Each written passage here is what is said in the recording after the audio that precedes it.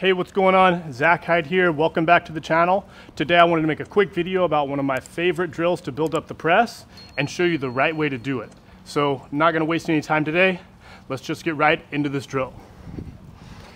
We're going to set up with our feet on a box or chair of any kind. We're going to come down to roughly a push-up type position and let our shoulders scrunch down.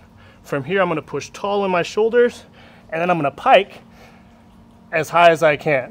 So this is the first part of the drill, getting into our setup. From here I'm going to bring one foot out, bring that foot as low as I can without moving the shoulders forward. Then I'm going to use my shoulders to lean forward, touch my wrist, keep my foot on my wrist as much as I can, and push my shoulders back tall. Then I bring my foot back to the chair, come back to my start position.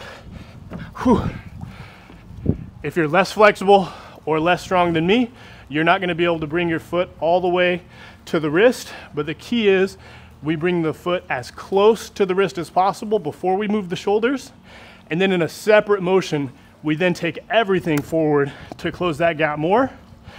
Keep the foot close, drive open with the shoulders, trying not to let this foot fly up into the air, and then bring the foot back down.